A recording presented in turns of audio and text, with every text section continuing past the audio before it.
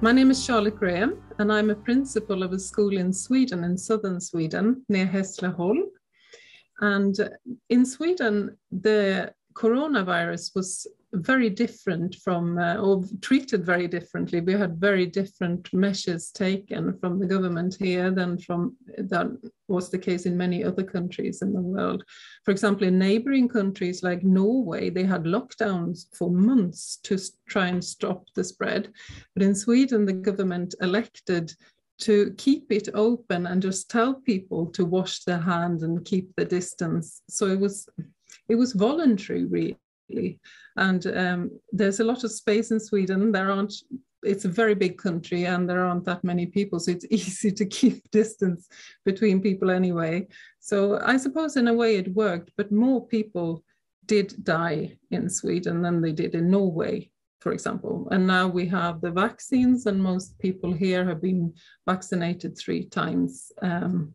So you could say that it worked to a certain extent, because I think it has affected perhaps people's mental health less in Sweden, because we've been going on like normal.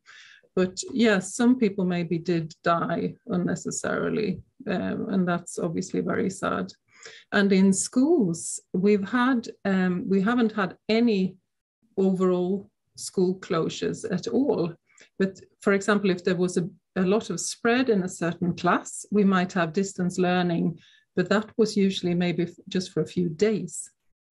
And then everyone was back to school. So it's very different from, I know, in other countries, for example, Norway or the UK or Denmark even, which is just an hour away from here. They had very different way of coping with coronavirus. So my school here is the school for little children. So we have, they start here when they're age 6 and they leave at about age 10. It's a middle-sized school. There's a few hundred pupils.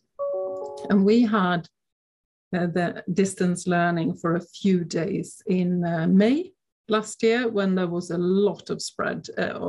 But now, for example, last week I had, from December to January at this school alone, I had 125 positive tests, corona tests in children and staff, and still we had no closure or anything. So it's been very different here in Sweden, and I can't say for certain which policy is the best, because I think there's been some tests done on how young people feel about being locked up at home, for example, for a year, and that's not very good for them either. And I know in the UK there is about 100,000 missing pupils now at school. They don't really know where they are. They used to go to school, and now when the schools have opened up again, they've sort of disappeared.